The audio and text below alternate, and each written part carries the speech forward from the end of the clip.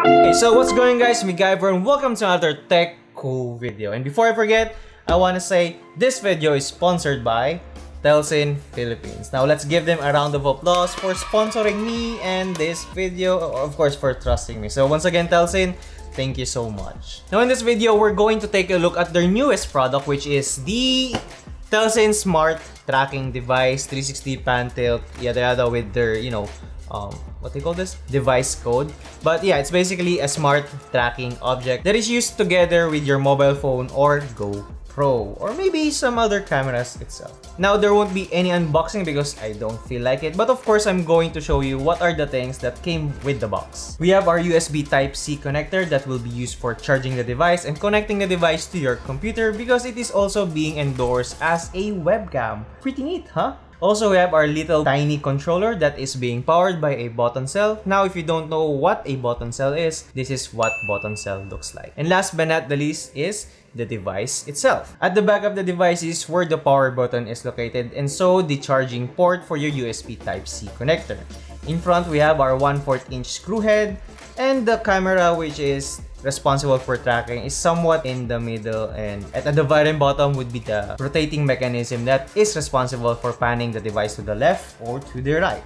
And also there's a hidden 1/4 inch screw at the bottom for you to be able to mount it to your mini tripod or light stand that has that same screw. So it's like right here.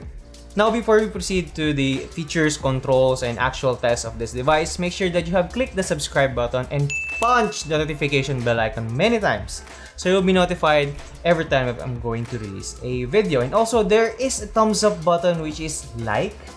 So if you click that, YouTube will say that, hey, this video is actually loved by many, which are you guys. So thank you so much for liking it. Now that it is out of the way, let's proceed with the remote control. Now, at the upper right corner is where your on and off button is located. So in case you try to use it, as soon as you pull it out of the box, it won't do anything because it's on the off, which is kind of neat. Unlike other remote controls that when you turn on the device, they magically just works.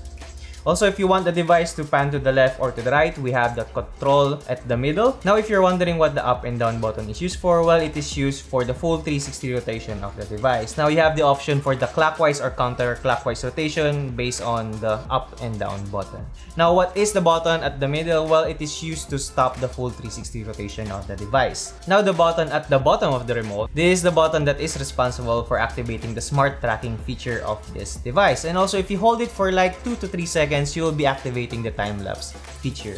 Now, if you don't know what the time-lapse feature is, Google it. And now, this is the moment that you guys are waiting for, would be the actual testing of this device. Please do take note that I use this device together with an iPhone 12 Pro because, as I said, this device is to be partnered with a GoPro, mobile phone, etc. Let's start first with the smart tracking feature on. You will notice that it is not as smooth as what you expect because there's a little bit of lag in between of my movements. But the tracking itself is pretty spot on because you will notice here that it doesn't have any hard time actually tracking me, and I did test it in a low light situation and voila! Well, you will notice in the video that it was still able to track me even though we have a little bit of light shining through the lens or sensor of this device. Now, turning the smart tracking feature off and panning the device manually using the remote control, it is as smooth as what you'll be expecting when you try to do it manually. But one thing that I noticed is that as I use the controller to move the device to the same direction that I'm heading to, you can see that the device is quite fast than the pace that I'm in. There are also a time where I need to double my pace just to match the speed of the device. But overall, it is quite a smooth experience. Now, for the 360 full rotation, well, it is a self-explanatory. The device will make a full 360 degrees rotation from the point where you activate it.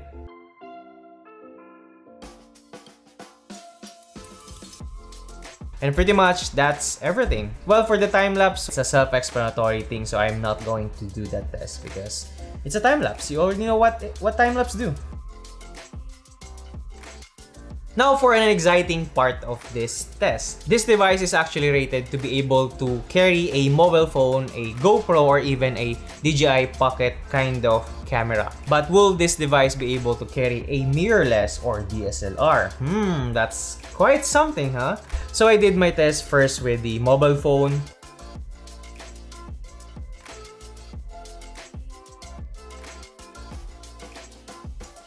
Next would be the DJI, and as you can see, the device was able to carry it no problem.